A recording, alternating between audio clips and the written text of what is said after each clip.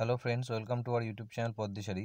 আমরা এই ভিডিওতে ইন্ডিয়ান হিস্ট্রি ক্রোনোলজিক্যাল অর্ডার নিয়ে আলোচনা করব ফ্রম 1932 টু 1947 পর্যন্ত। এর আগের দুটি ভিডিওতে আমরা 1931 পর্যন্ত আলোচনা করেছি।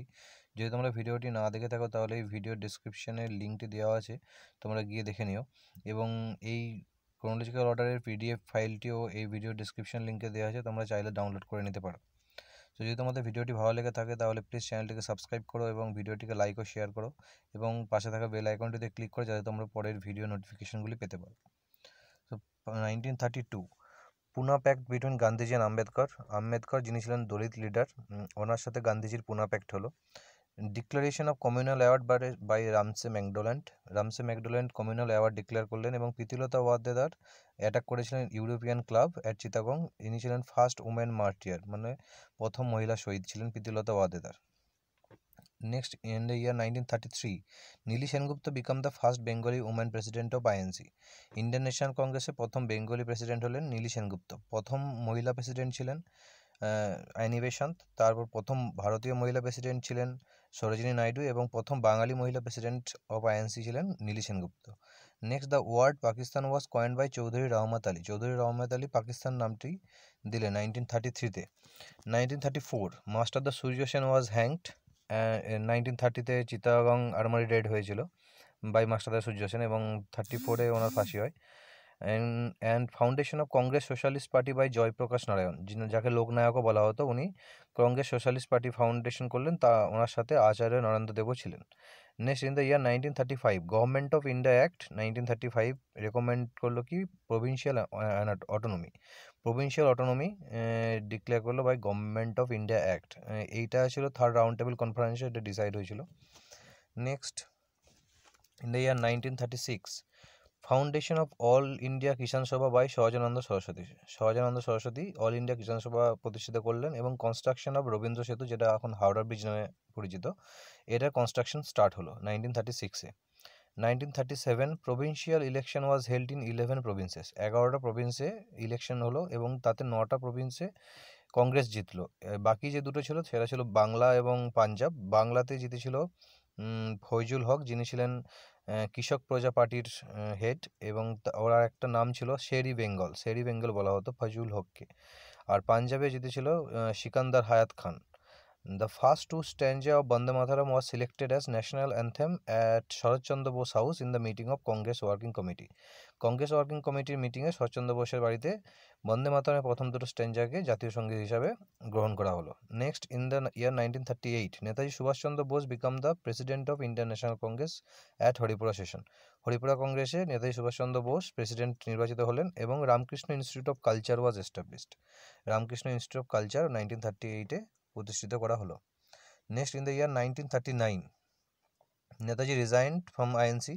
ইন্ডিয়ান ন্যাশনাল কংগ্রেস থেকে ত্রিপুরী সেশনের সময় নেতাজি রিজাইন করলেন এবং all India forward block 3rd মেতে প্রতিষ্ঠিত করলেন। কত 1939 3rd May. Next, according to the planning of Subhash Chandra Bose foundation of Mahajati Sadan by Rabindranath Tagore at কলকাতাতে মহাজাতি সদনের ভিত্তিপ্রস্তর স্থাপন করা হলো বাই রবীন্দ্রনাথ টেগর।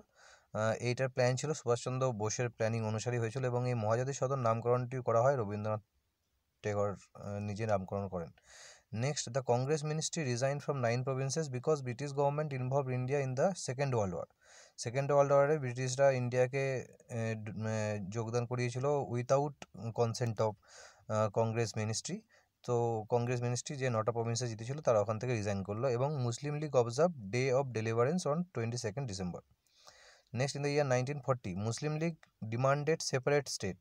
লাহোর সেশনে মুসলিম লীগ নিজেদের আলাদা স্টেট চাই বলে ডিক্লেয়ার করলো এবং আগস্ট অফার দেওয়া হলো given by Lord Linlithgow. August offer এলো 1936 থেকে 1943। এটা কি রেকমেন্ড করলো? Drafting of constitution after the second world ওয়ারের পর ইন্ডিয়ার কনস্টিটিউশন ড্রাফট করা হবে, এতে আগস্ট অফারে বলা হলো। Next, in the year 1941 Subhash Chandra Bose departed from his elegant road, যেটাকে বলা হয় great escape.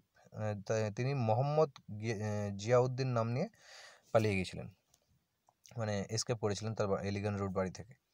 Next, in the year 1942 foundation of Indian national army by Rashbehari Bose under the leadership of মোহন সিংয়ের নেতৃত্বে Rashbehari Bose Indian national army প্রতিষ্ঠা করলেন।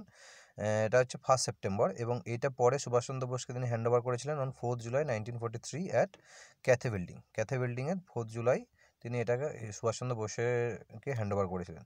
Next, Cripps mission came to India in 1942, যেটাকে বলেছিলেন M K Gandhi, যেটাকে বলেছিলেন post dated check in a ক্রাসিং bank, Cripps মিশনকে উনি বলেছিলেন। Next, quit India movement started on 8 August, এবং মানে রেজলিউশন নেওয়া হয় 8 আগস্ট এবং স্টার্ট হয় 9 August. Cause of quit India মুভমেন্টের কী কী কারণ ছিল? Failure of Cripps mission fail হয়, আর জার্নাল হরিজন জার্নাল, যেটা পাবলিশ করে MK Gandhi. And famous slogan ছিল গান্ধীজির এই সময়, ডু অর ডাই, করেঙ্গে ইয়া মারেঙ্গে, বা করবো অথবা মরবো, যেটাই হলো। তো এটা ছিল famous slogan for quit India মুভমেন্টের। এবং তখনকার ভাইসরয় যে ছিলেন, তিনি ছিলেন লর্ড লিনলিথগো ছিলেন তখনকার ভাইসরয়। ইম্পর্টেন্ট লিডার কে কে ছিলেন? কারণ এই 1942-তে যত আইএনসি যত লিডার ছিলেন সবাই ম্যাক্সিমাম জেলে ছিলেন, তো অন্যান্য লিডাররাই এটাকে লিড করেন। তাদের মধ্যে ইম্পর্টেন্ট লিডার ছিলেন অরুণা আসাফ আলী, যাকে বলা হতো heroine of quit India movement. Jayaprakash Narayan, আগেই বলেছি ওনার টাইটেল ছিলেন লোকনায়ক, এবং রাম মনোহর Lohia. Next, in the year 1943, foundation of Azad Hind government by Subhash Chandra Bose Azad Hind government found করলেন। এবং কদম কদম বাড়ায়ে যা, এটা ছিল আজাদ হিন্দ গভর্নমেন্টের সং, এবং এটা লিখেছিলেন শাহনওয়াজ খান। নেক্সট, ফর্মেশন অফ হাওড়া ব্রিজের ফর্মেশন কমপ্লিট হলো, এবং এটা সাধারণ মানুষের জন্য ওপেন করা হলো কবে? 1943-তে। 1944, শিয়ার ফর্মুলা ওয়াজ অ্যাডপ্টেড। এই শিয়ার ফর্মুলা মানে চক্রবর্তী রাজা গোপালাচারীর নাম অনুযায়ী শিয়ার ফর্মুলা। এইটা দিয়ে কী করা হতো না, এটা দিয়ে সলভ করা হতো political deadlock between Muslim League and Indian national Congress আর মুসলিম লীগের মধ্যে যে পলিটিক্যাল ডেডলক ছিল, সেটা এই শিয়ার ফর্মুলা অ্যাডপ্ট করে এটাকে মিটমাট করা হতো। Next, rationing system was started at West Bengal 31 জানুয়ারি থেকে ওয়েস্ট বেঙ্গলেতে রেশন ব্যবস্থা চালু করা হলো। 1945, Wavell plan was adopted for adopting a constitution. আর কি হলো? INA trial at রেডফোর্টে Indian national army trial হলো নভেম্বর 1945-এ। এর যে মেন পার্সোনালিটিস ছিলেন তারা কারা ছিলেন? শাহনওয়াজ খান, প্রেম সিং সৈগাল আর জিএস ধিলং। আর এটাকে মানে অ্যাডভোকেট করেছিলেন কারা? তাদের মধ্যে ছিলেন জওহরলাল নেহরু, বুলাভাই দেশাই এবং তেজ বাহাদুর সুপ্রু। Next, in the year 1946, naval revolt, নৌ বিদ্রোহ হয় 18 ফেব্রুয়ারি। এটা স্টার্ট হয় তলবার নামে জাহাজ থেকে বোম্বেতে। এবং cabinet mission plan came to India in the month of March. Members of this mission ওয়াজ, এই মিশনটার মেম্বার কারা কারা ছিলেন? প্যাথিক লরেন্স, আলেকজান্ডার এবং ক্রিপস। এবং প্যাথিক লরেন্স ছিলেন এই ক্যাবিনেট মিশনের লিডার। নেক্সট, মুসলিম League observe direct action day, যেটাকে বলা হতো দ্য গ্রেট কিলিং অফ ক্যালকাটাও বলা হয়, on 16 August 1946। Formation of interim government on 2 September. Vice president ছিলেন জওহরলাল নেহরু।